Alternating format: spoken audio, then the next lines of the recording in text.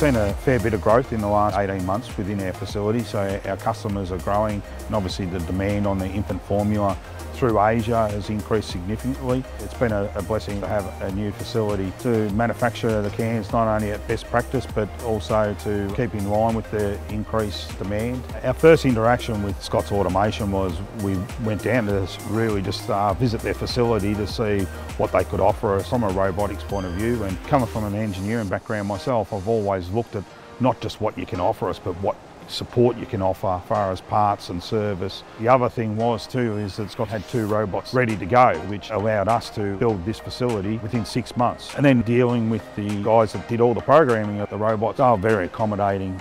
One of the key criteria of this was actually increasing their production quite a lot. We worked on lots of different layouts together and collaboratively came up with the idea of using the 2 robots, one handling the slip sheets, one handling the cans themselves. We used KUKA robots. We really were concerned about speed and delivery time around it. It needed something that could actually handle a large magnetic gripper to handle a range of different sizes. And we had to have a second robot gripper that could handle slip sheets, top frames and also pallets. So we used the KR180s, which were key for this project. We had 180 kilos on the payload.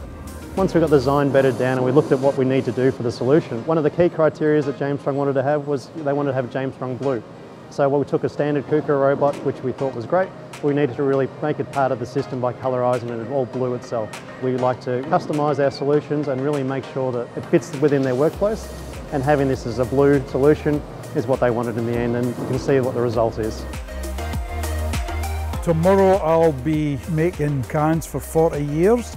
And I've not seen anything like that before. The factories are generally old, dirty, there's a lot of oil and grease, but here it's very much a dairy standard, so what the customers see in their factory, they ought to see in our factory as well. I think this is now creating the benchmark. I think it gives a great boost to the area.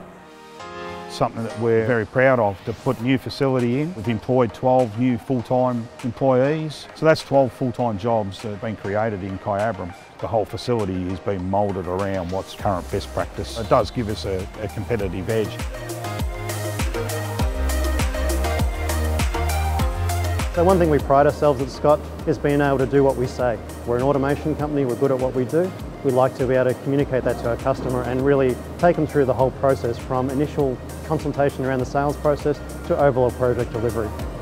It's fantastic when you look at what James Strong is able to achieve in the 6 months, from an empty site to a full turnkey facility, from all their canning lines, also the robot side of things, not only mention the palletisers but also our blank floating. So it's really exciting to see that someone like James Strong is putting all this into the market and then reinvesting into the local area.